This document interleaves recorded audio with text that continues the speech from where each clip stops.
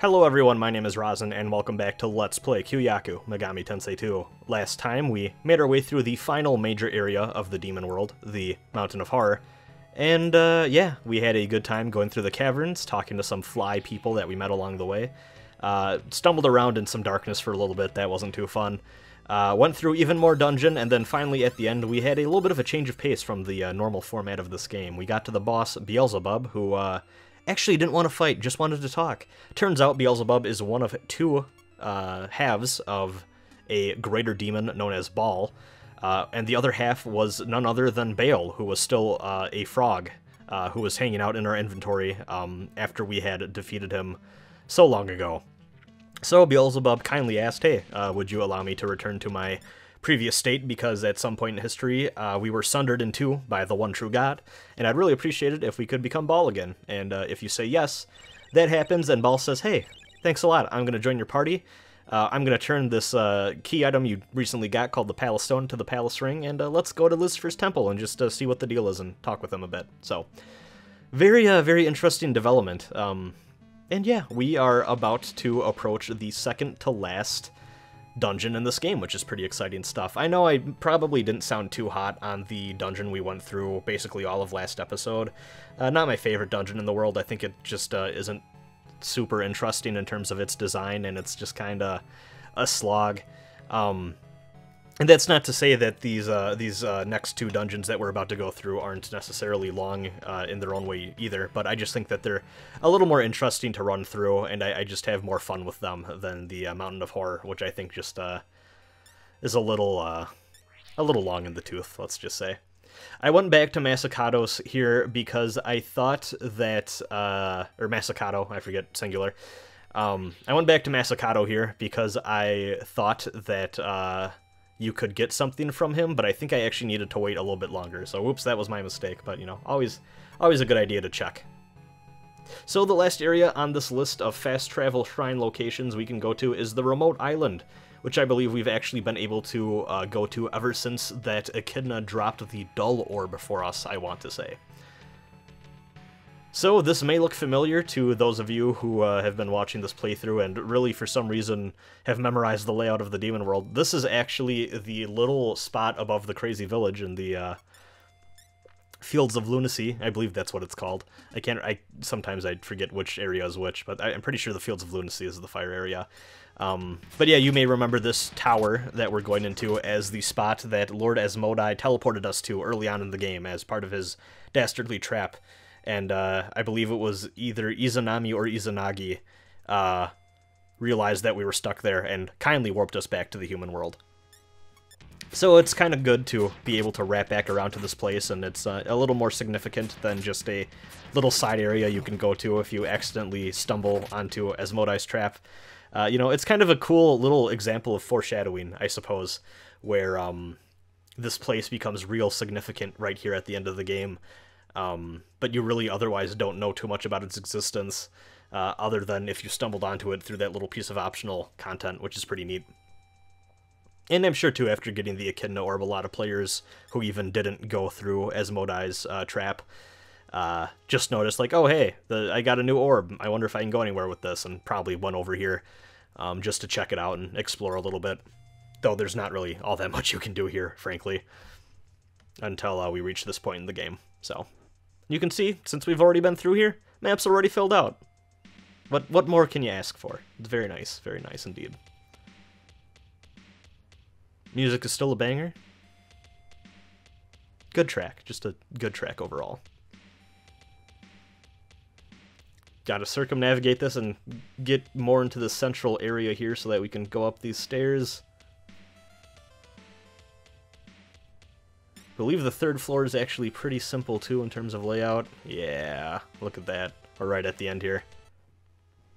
Just gotta make it through a few encounters that we can just completely steamroll by this point in the game.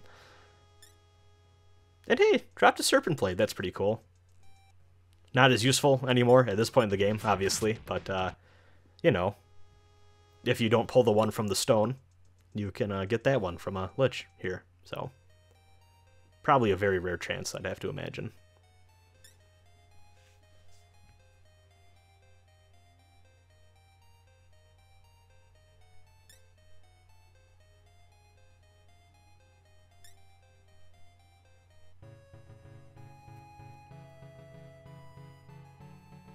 I always love it when we turn into a ball of light and just kind of fly northward.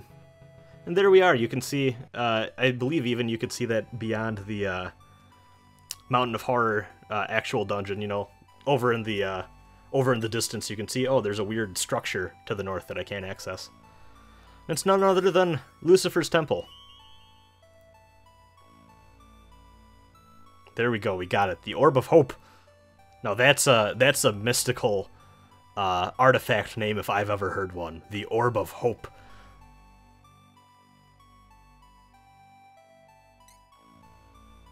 Alrighty, Izanami, we really gotta stop saying hope here. We are getting way too close to Danganronpa territory for my own comfort, and that's just a dangerous path I don't want to go down. We are once again traveling by a magical ball of light over the weird source of water that seems to flow across all of the demon world. That's just something visually I really like about the demon world's design, is the fact that at that center there appears to be this weird sprout or font of water that flows outward throughout the entire demon world in all directions, which makes me wonder about the geography of this place and what it's trying to communicate about the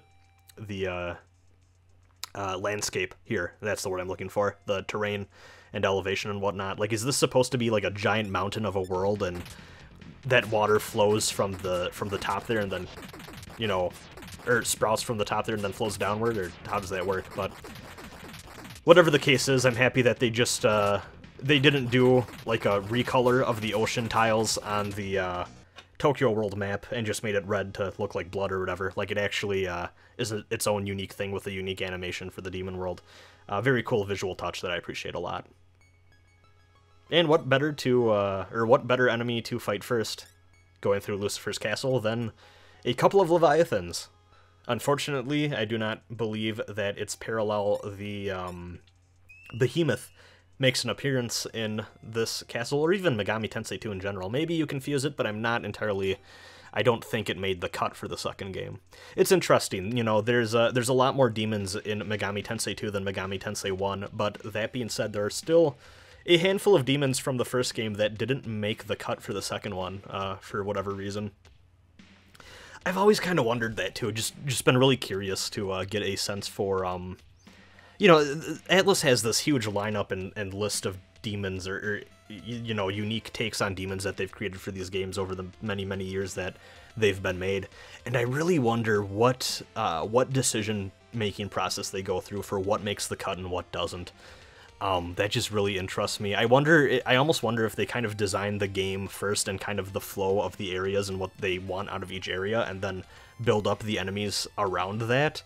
Because I'm sure that they have to go through each of these and be like, okay, we need a demon in this area that's really good at healing, or we want something that is kind of more of like an electricity elemental thing, or, you know, one that can block physical attacks, and then they kind of take that list of needs and maybe try to put in enemies around that. But I'm just really curious what that whole part of the creation process for these games look like.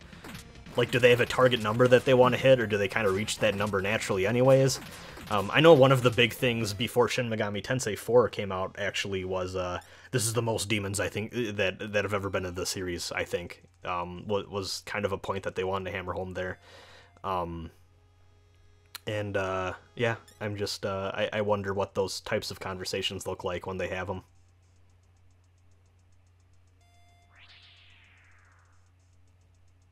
Always fun teleporting around.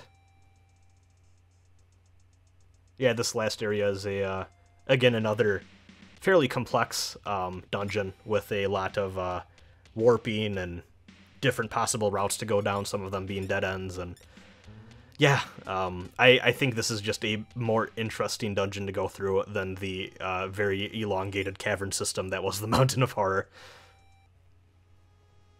They even sprinkle in a few dark areas here too, and I actually think they're handled a little better here than they were in the Mountain of Horror, from what I can remember.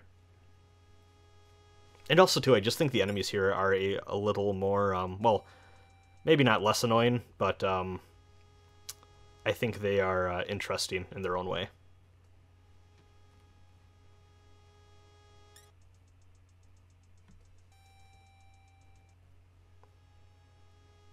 You keep running into this specific enemy encounter, though, which is a little weird. Sometimes RNG just be like that, I guess.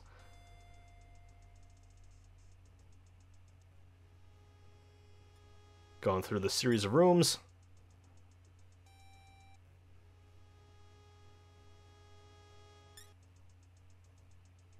There's one specific enemy I want to talk about whenever we get to it, but I don't know when that's going to be. I know it happens at some point in this video, because it's one you're going to want to watch out for.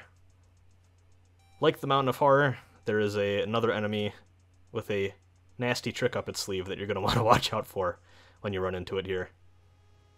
And there she is. So Volva is yet another demon who is going to be able to reflect physical attacks. So don't be like me. Don't do that. Volva is actually a worse enemy to fight than Grimahikala because it actually also has a nasty set of spells, including, I believe, I think it has Mazionga or something like that. It has a group magic attack of some type that can, it doesn't do the worst damage in the world, but it can do some pretty bad damage. It also has Curse, which is an instant death spell, which, low success rate, typically, but if it hits, you know, you're going to be down to party member, which sucks. Thankfully, Ball has Samurai Charm, which comes in handy for being able to revive our fallen foes, or fallen allies. And also has a sleep spell that will put the party to sleep, which, you know, just bad combination of qualities overall that demon has. So that is another demon that you're going to want to be careful whenever you run into it. Getting closer to the top of the castle here. Gotta make it through this ominous red fog first, but we're making pretty good time, all things considered. Uh-oh, it's Kronos. I've seen how you devoured your children like I devour a slice of pizza, so don't want to deal with that. Thankfully, he's kind of a pushover in this game. Dealt with him pretty quick.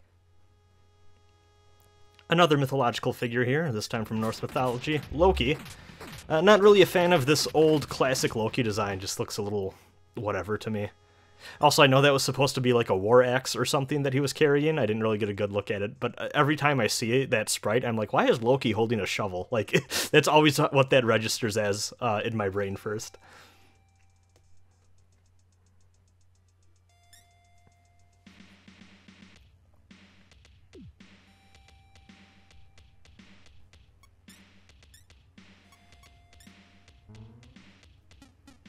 Those of you who watched the Megami Tensei 1 playthrough or played through the game yourself may recognize the top of Lucifer's castle here, and sorry for spinning around and making the screen look really weird because of how this game handles the turning at that specific point in the map. But yeah, this is just like the top floor of Lucifer's castle in the first game.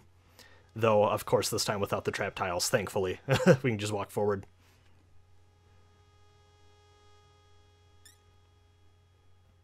This is, all things considered, a pretty cool Lucifer sprite, rather. He may not take up the whole screen like he did when he was a final boss, but really like the aura effect coming off of the top there, kind of like a halo-looking thing.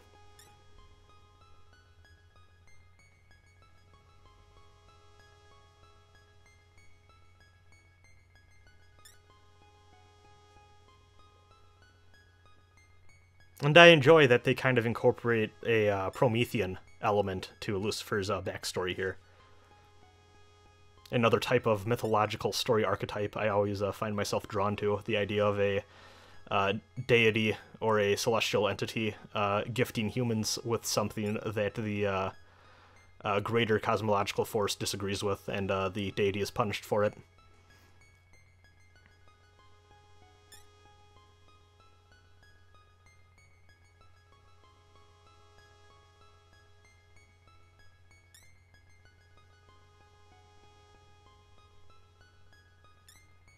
And I like the portrait that we get of our new primary antagonist here, as Lucifer describes the true character of the god that we are allegedly the Messiah following the orders of throughout this game.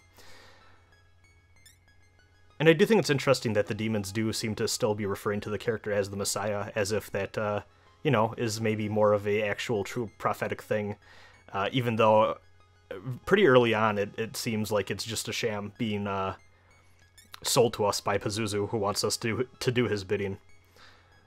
Though it could just be a case, too, maybe he was just the first person to get a hold of us, and he knew that we were actually the Messiah, and wanted to twist the myth and legend to his own ends.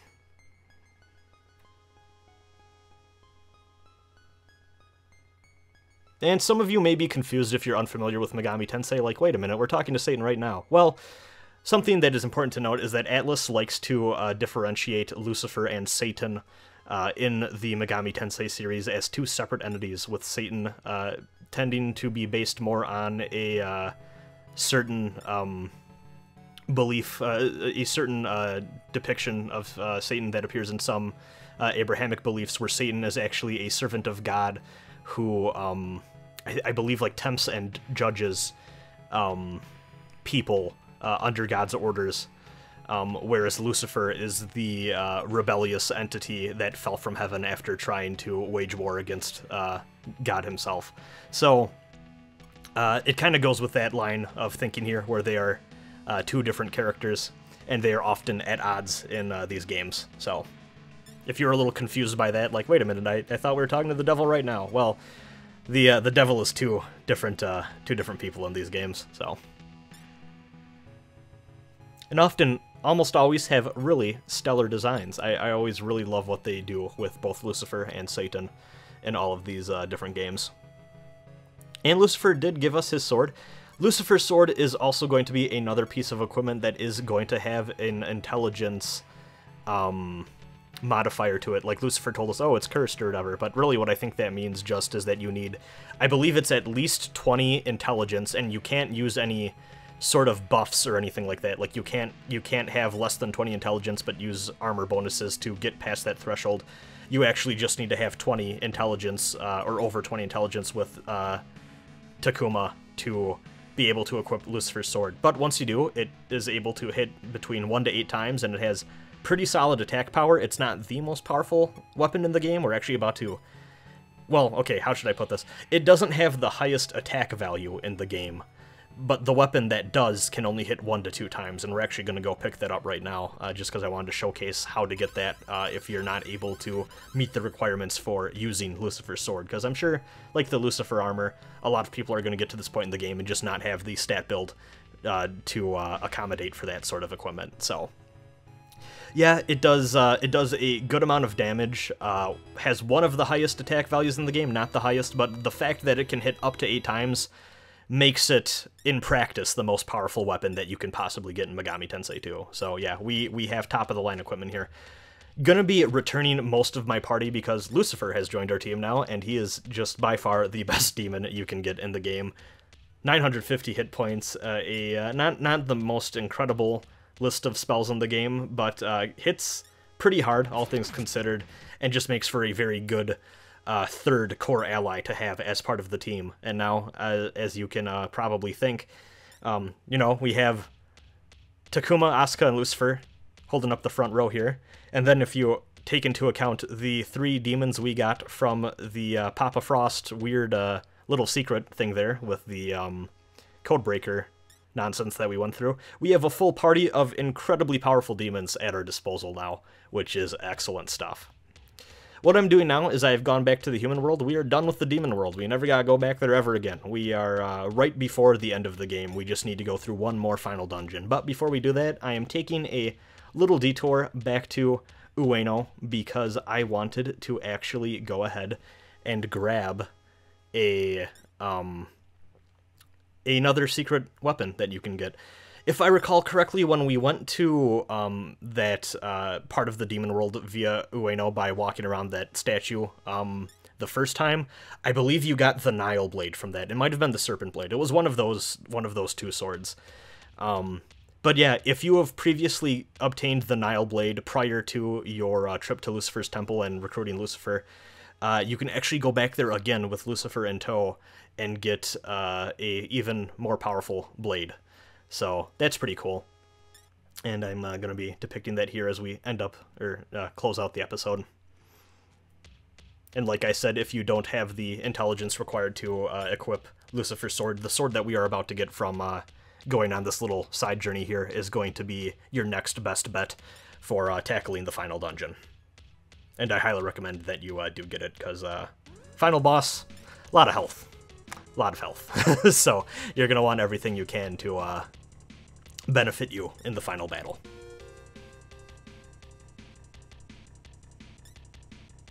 Just got to keep going through all these tunnels.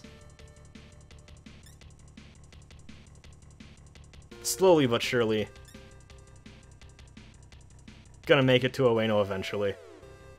And yeah, as you can see, just even though we just have Lucifer in our party, we are draining through Magnetite at a staggering rate, which is why I decided to return my other demons.